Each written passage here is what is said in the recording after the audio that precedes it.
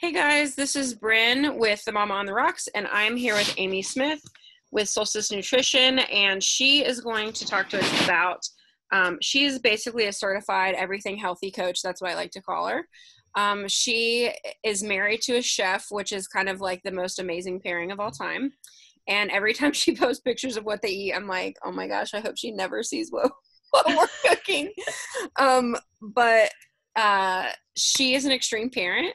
And we've actually had her on here before to talk to us about healthy eating for extreme children, especially those who have specialized diets or need to stay awake, kind of elimination diets. You know, they tell us a lot of times, oftentimes as parents, we'll take kids to OT or to specialists and they'll suggest we try to eliminate certain things. So Amy's been on here to help us before. And so today I think we all can agree with COVID, everything is crazy. And as parents, I feel like we're pretty much at our limit with maintaining our own health and sanity. And so I asked Amy to come on and kind of talk to us a little bit about what we need to do to maintain our own sanities as moms, especially as we're kind of in the season of what feels like to me, like decision fatigue. Like we're just making what feels like life or death decisions like 10 times a day, and it's too much. So Amy, talk to us a little bit. I know you started Solstice Nutrition and you guys also had done these food tours, but then that was kind of put on hold because COVID has put a damper on everything. So talk to us a little bit about what you guys offer and what you specialize in, because it's such a niche market that is so specific to extreme parenting and extreme children. Yeah. So I live in Abingdon, Virginia, and we started Solstice Nutrition at the beginning of the year.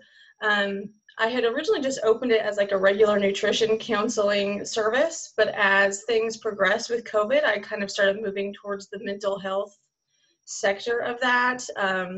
So I work with a lot of people that have anxiety, depression, eating disorders, ADHD, a lot of extremely stressed out people, and really just approach mental health from not only, like meditation and things like that, but also from the nutrition aspect. We were gonna get started on some food tours, and then COVID kind of knocked that out of the plan. We're still gonna do that next year, but right now we're just really focusing on this mental health area.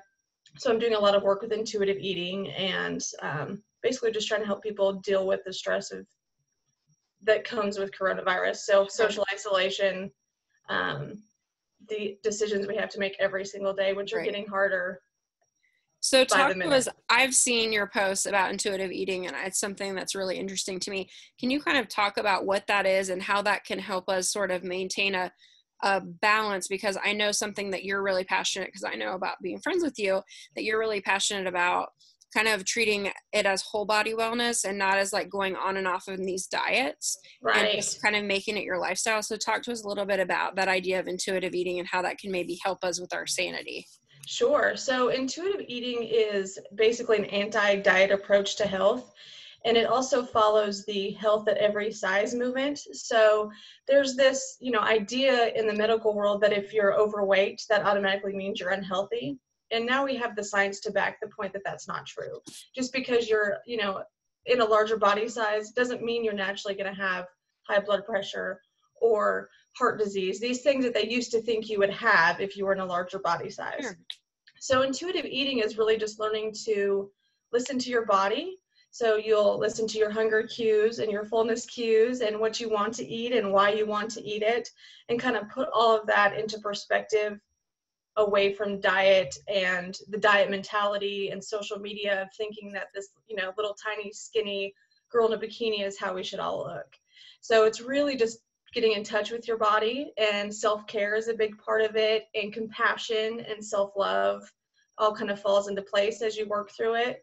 And it's a long journey, but once you kind of learn how to be an intuitive eater, you don't have to worry about food so much. So a lot of people that may have like disordered eating patterns or just a bad relationship with food really do well once they can become an intuitive eater. So it's super interesting. What do you think about that with extreme children?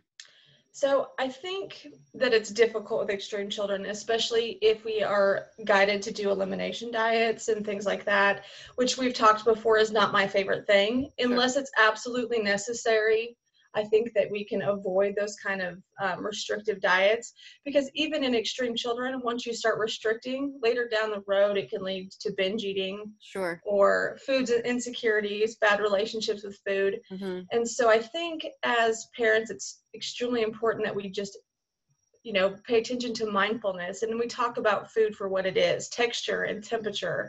And we get rid of the bad food, good food labels. It's totally okay to have a piece of cake, but when we have the piece of cake, let's taste it and enjoy it and be grateful for it, instead of just thinking, oh my gosh, I have to eat this because I'm never going to get another piece of cake again. I had a piece of cake today, and I did both enjoy it and appreciate it. It was Absolutely. delicious.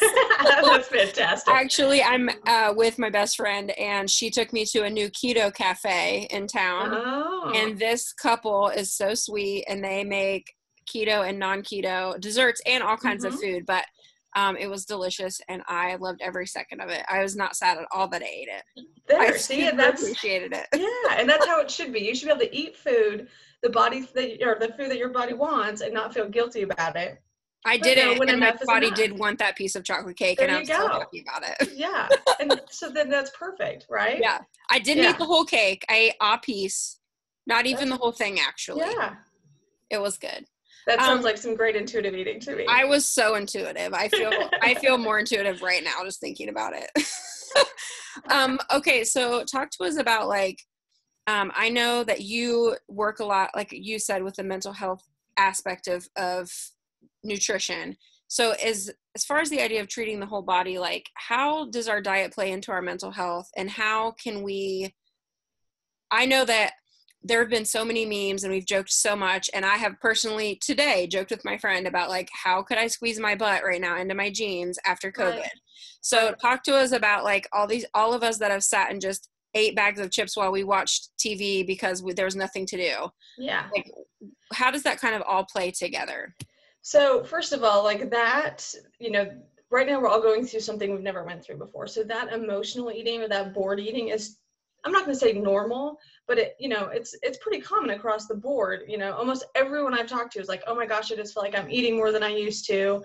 And if you think about it, the way that, that our body is, evolved from, say cavemen, if we were in a place where we were unsure what was going to happen in the future, we would eat every single calorie we could because we're unsure and we're anxious and there's fear about the future. And so our bodies are naturally doing the things that they're supposed to do. We just feel bad about it because social media tells us to, right? So I think that a lot of the mental health, that it's really a hot topic right now. It's because we're all social isolated. We're worried about our kids' mental health.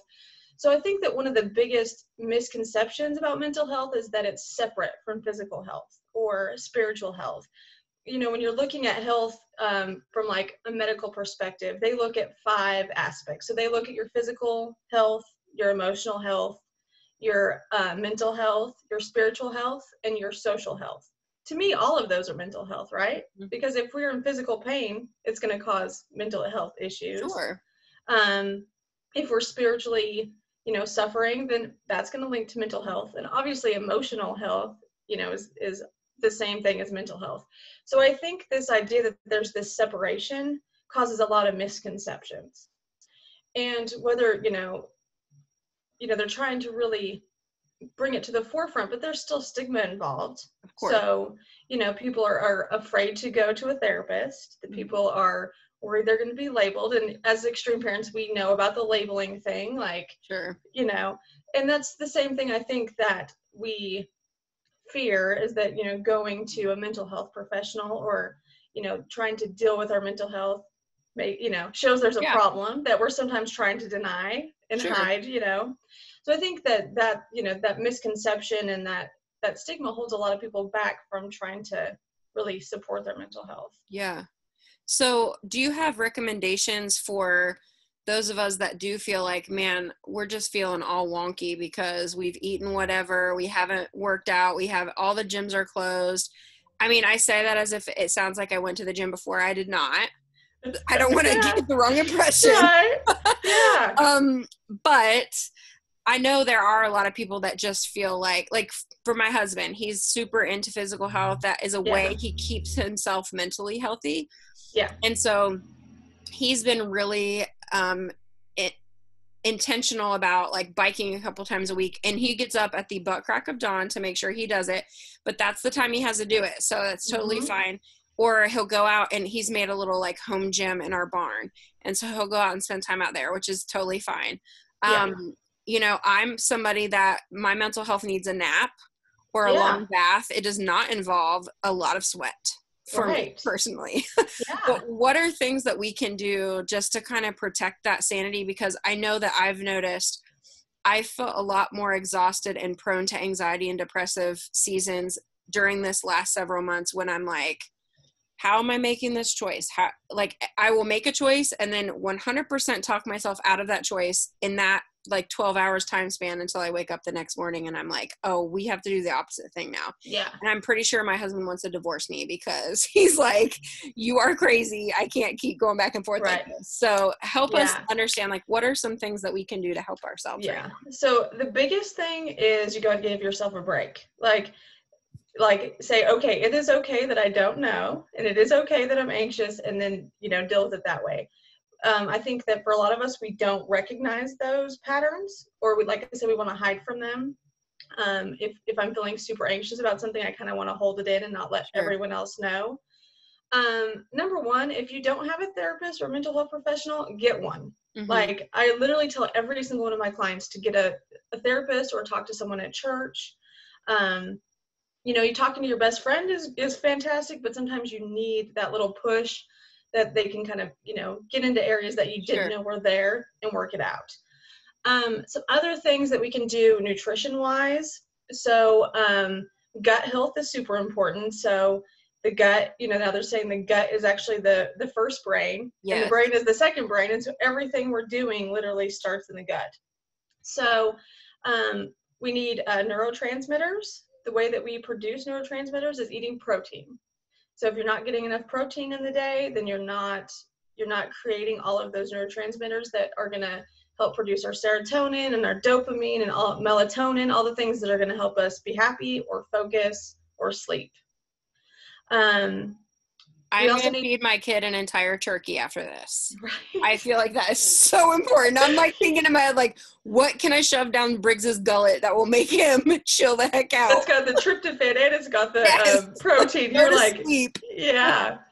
And then when it comes to mental health, there's a couple key nutrients that we want to make sure we're getting, a good amount of. So B6 is a huge one. If you're taking a multivitamin, it's probably in there. Zinc and copper are going to be important. So if you feel like you're off a little bit mental health wise, you can always ask your doctor about that. I have a client who was having extreme anxiety, like, several panic attacks a day. And we went and sent her for blood work, and she had copper toxicity. And that was what was causing the anxiety the whole time. For years, for like 9 years, she's had this anxiety. And we've, evened it out with some zinc, and now she doesn't have panic attacks anymore. So a lot of times your mental health comes from more than just the point that you're feeling stressed or fearful, things like that. So micronutrients, that you're going to get from your plants, your fruits and your vegetables, all of those are key nutrients to your mental health. Hydration. Nobody drinks enough water that I know ever. So I read this amazing statistic the other day that if you're dehydrated even 30%, that your brain's only functioning at like 70%. So, getting enough water is going to be super important. And then I want to kind of go back to the therapist thing, because there's this huge correlation that I wanted to point out for us and for our children between IBS and mental health issues.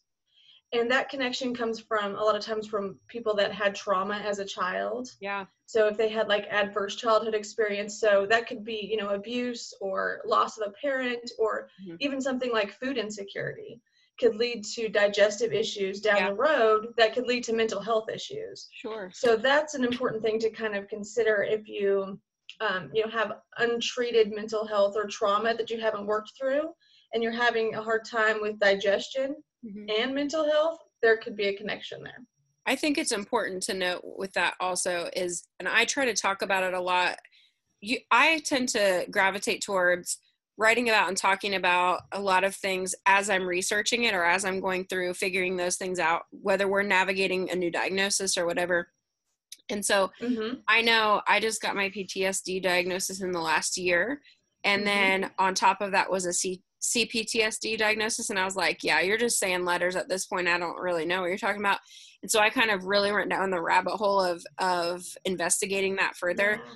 And it was really, that was very revelatory for me because I didn't know, in my brain, I only knew PTSD as something that soldiers returning from war suffered Right. from. Yeah. And then I started learning about traumatic brain injury, and I was like, okay, so that explains a lot, but I don't have either one of those, so I don't understand. And then, my therapist talked to me a lot about like big T and little t trauma, and like how we basically Mm-hmm. say, well, these things didn't happen to me, so I should be able to deal with it. I should be able to let Right. it go. I should be able to handle it or whatever.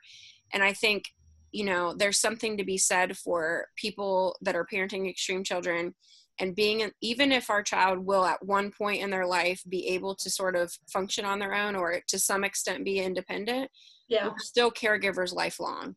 And so because we have to sort of have that hypervigilance to be on all the time for our kids, there is a mental component for us, a mental health component that Mm-hmm. does not exist when you're raising a neurotypical child.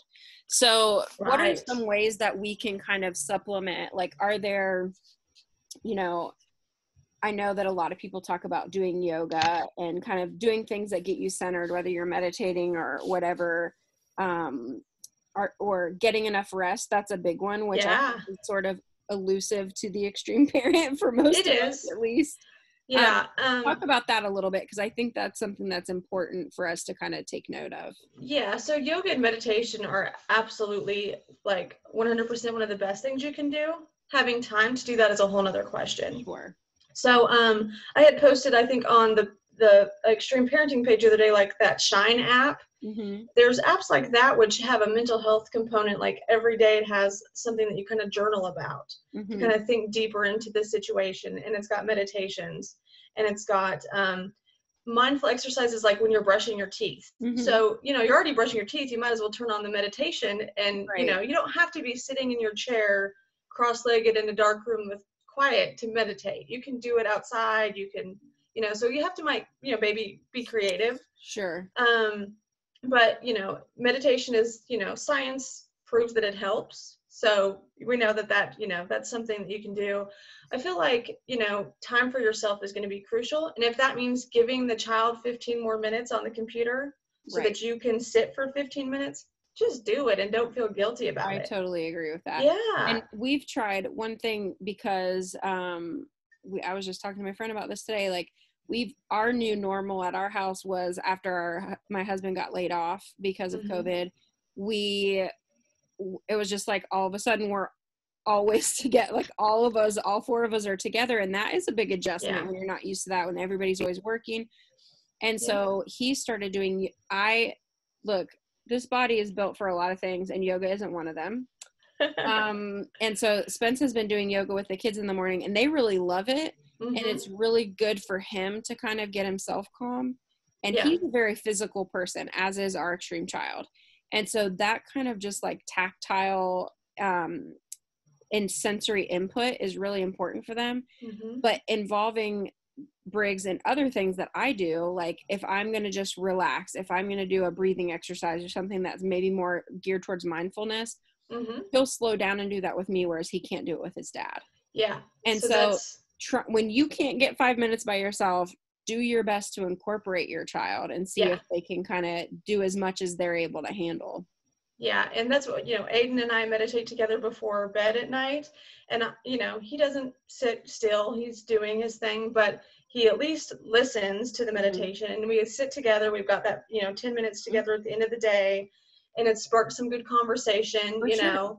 And so that, that's definitely, if you can incorporate, if it's going to cause more stress to incorporate them, then don't, right. Whatever you need to do. But yeah, that's definitely a good way to, to kind of wind down. You said something about journaling. I like to keep a notebook beside the bed because I get the bajillion thoughts of what I need to do, or I'll think of a blog, or I'll think of something. And so I'll write it down and get it out of my head. That way I don't have to lay there for 3 hours thinking about it. Movement is going to be super important. So whatever that looks like, I'm not saying go run a marathon. I'm not, Don't worry, I will not. Me either. Me either. So, I don't like to exercise, and some people do. So for me, when I have to force that exercise, I don't like it. So I like to do things like walk through the neighborhood. Right. Or go for, a hike somewhere that's not strenuous, or go play in the river. Yeah. And that's, whatever movement looks like for you that you enjoy, go for it. Don't force yourself because you think that you need to exercise into doing something you're not enjoying. Right. Because then you're going to create a bad relationship with the exercise. And that's kind of like moving away from the mindfulness and the intuitiveness of it. Yeah, I totally agree. Yeah. Okay, so you and I were talking about healthy lunches. And of course, I invite people to speak like 2 months in advance. So healthy lunches looks a little different now that people are going to probably be at home and things are a little different. And I will just be honest with you. I was having a full conversation today about how my grocery bill makes me want to cry real tears. Yeah. Because my kids eat all the food. Last night, I literally said to my husband, when he said something about dinner, I said, I feel like we just ate dinner. Like, why do I have to cook dinner again? Why do you need to eat every night? So talk to us a little bit about some tips for healthy eating, but in an intuitive eating that's not going to stress us the heck out. Okay. Yeah. So when you had told me that, you'd asked me to talk about healthy lunches all week, I was like, how am I going to do this? Because this is just not real right now. Okay. So I came up with a few things for if you're sending your kid to school and if you're doing homeschooling or virtual learning. So the one thing I wanted to mention is that, like, if you're sending your kid to school, it's going to be crazy, right? They're full of unknowns. They're going to be fearful. So lunch might be the only comforting thing they get all day. So if they're picky, just send them what they want. Don't worry about the carrot sticks and the grapes. Like, just send whatever makes them feel good, because right now it might be the only comforting thing that happens. They're going to have to eat alone at their desk.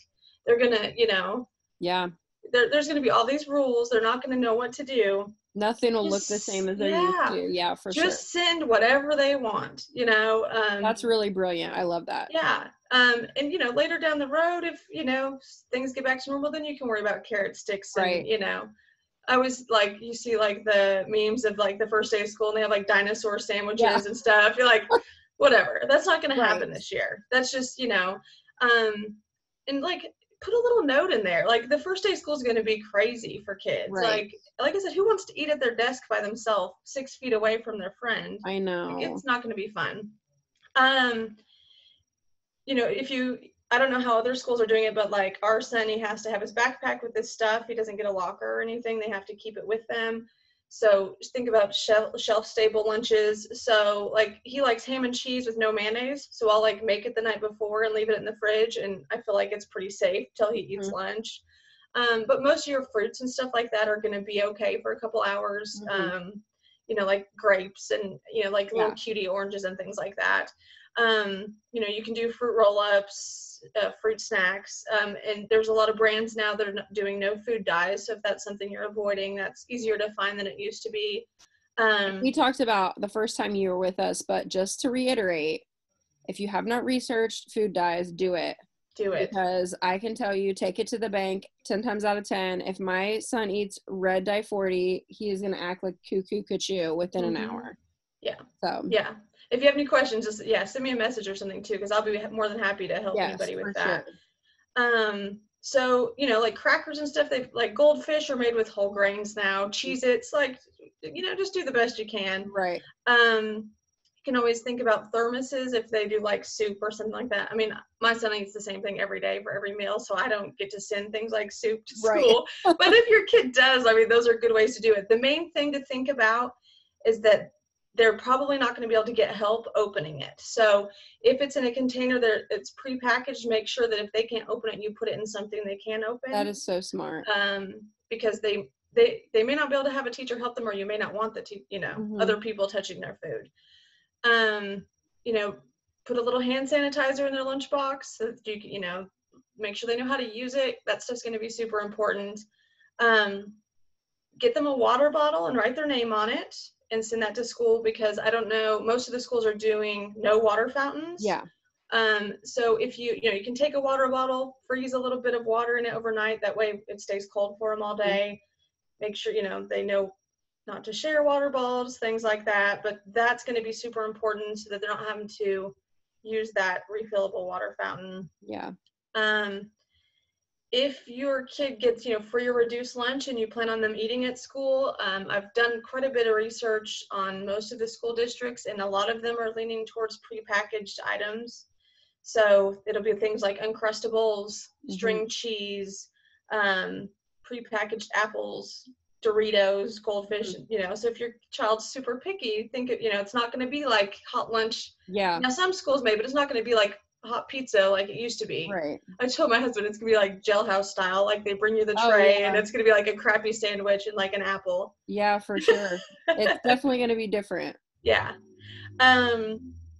So if you're staying home with your kids or you're doing virtual learning, make sure that you give plenty of time for lunch, so that mindfulness thing comes in. You don't want to hurry. Make sure they have time to relax for a few minutes after they eat, because we have to rest to digest. So if we start running as soon as we eat our lunch, we're not going to digest the way that we should. I'm sure that you can turn cooking into class time, right? You kind of talked about that the other day on your post. So it will try your patience, as God is my witness. It is not the easiest thing I've ever done, but my kids really like it. It's good sensory, honestly, for both of our kids. It's really good for sensory input. And then we teach measurements. That's about the only math that I'll do. Yeah. My husband that's his area, but they really do a good job with that. And it's really cool for them to like get to be a little bit creative in that. Yeah. And you can spark the intuition. So we're born as an intuitive eater. Kids are intuitive eaters until we tell them that they're not anymore by, giving them diets and, telling them foods are bad. So when they're eating, talk about temperature, texture, the taste, the sounds that the food makes. How does it smell? How does it feel in your throat? How does it feel in your stomach? You can talk about, food being your energy source, and talk about how it makes you feel in 2 hours. So, we ate grapes for a snack. Do you feel like you have more energy? Things like that they can help them learn about food. So it doesn't just turn into the, a lot of us just eat out of habit because we're supposed to. It's lunchtime, so you eat, instead of really thinking about why we're eating the food, kind of being grateful for the food. We used to, bless our food, or, a lot of people still do, but do you really like think about where it came from? And I think it's important too, to foster a healthy relationship with food for not just our daughters. I think that's kind of what we think that we're supposed to do, but also whether it's our daughters or sons, or for like sensory sensitive kiddos, is to make them aware of what agrees with them more. So like when our son was really little, we used to have to put he still eats off divider plates, which, full disclosure, I would too if they made them for adults. They do. But they make them for adults. I'm telling you, I don't like my stuff to touch. But we'd have to put his food, didn't matter if how long we'd cooked anything, we'd have to put it in the freezer before he would eat it. And so that was a big kind of topic of conversation, is like putting what we like to call sort of gentle boundaries around things, or expectations for him, and then let him kind of navigate and figure it out for himself. Like, why don't I like this? Or why? Because he will make up these whole stories about like, oh yeah, I tried that at school. I'm like, listen, I am 100% certain they don't serve hummus at your school, so you lie. Right. But, we just have to kind of sort that out. But yeah, I agree. And I think like giving them that healthy aspect of like, this sounds good to me. Why do I feel like it's fueling my body? It's like, what, or am I just bored or sad or whatever? What emotion are you feeling when you're eating? Right. And something that we can do is, for ourselves, if we feel like we're eating emotionally or eating out of boredom, you can do this with your kids too, which Aiden does it. He'll come down and he's just bored. He thinks he just needs something to eat. So something you can do is, if you decide that you're going to eat and you're not hungry, that's the first question. Am I hungry? I mean, if you don't feel the hunger, then you're probably eating for another reason. So the best thing to do is set a timer for 5 minutes and sit and think about why you want to eat it. And that's what we do with a lot of people that are, you know, working on eating disorders.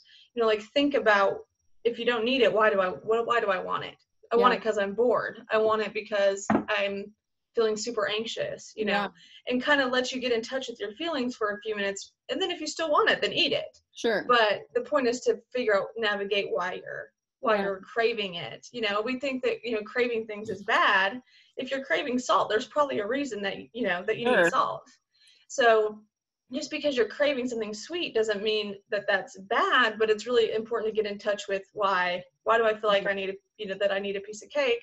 No, because I just want it, or, you know, I'm celebrating, or, you know, really, you know, digging deep into why you want it. Yeah, absolutely.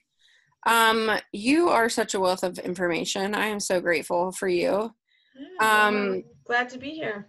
Okay, so really quickly, and I will put it in the comments as well, tell everybody where they can. I know that you're in our group, so you're in the Extreme Parenting group, which is awesome, but tell everybody where they can find you if they want to connect with you, to set up a virtual class or like a session with you, or how can they get a hold of you? So I've got a website. It's www.socialistnutrition.com, so we'll post it. I've also got a Facebook page for intuitive eating, which I had posted a few weeks ago, but I'll repost it in the group if anyone's interested. It's totally free, and we're just really getting started. So if you are interested in it, I'm doing a lot of handouts and, you know, journal prompting and things like that. You guys, I've loved the prompts. That's really made me really kind of like second guess why I'm doing certain things, which has been pretty cool. And I'll put some, the one thing we didn't really talk about that I was going to mention is, so if you're feeling super stressed and anxious, there is your vagus nerve that runs from your brain to your gut. And there's a few things you can do to stimulate that help you to, stop the fight or flight response and kind of slow your stress response down. And I have a handout for it, so I'll post that too. But there's some things you can do, like humming and singing and gargling and things like that kind of just like activate that connection between your brain and your gut. So I'll post that too. So that's some, you know, ideas for mental health. Will you please also text my husband? That is why I will be singing this week, because my kids constantly remind me I do not have the voice of an angel, which they're dead wrong about. And so I will just be flexing these golden pipes and telling them I am just connecting my vagus nerve right now, you guys. Just working on my mental health. Singing as loud as I can. Yes. I love it. I feel like I sound very Aguilerian myself personally, but they don't agree. Whatever. Aiden's got into rapping, so now he has headphones on and he's just rapping away. And I'm like, I love it. Great vagus nerve. He's going to have to teach Briggs. That'll be so funny. Yeah. Well, Amy, thank you so much for taking your time to talk to us. Definitely post that stuff. And you guys that are watching this on playback, I will post in the comments the Solstice Nutrition website, as well as Amy's Facebook, because it is awesome. It's such a wealth of information. Thank you. I can't wait till we get to talk again. It's going to be so awesome. All right. I'll talk to you. All right. Talk to you later. Bye.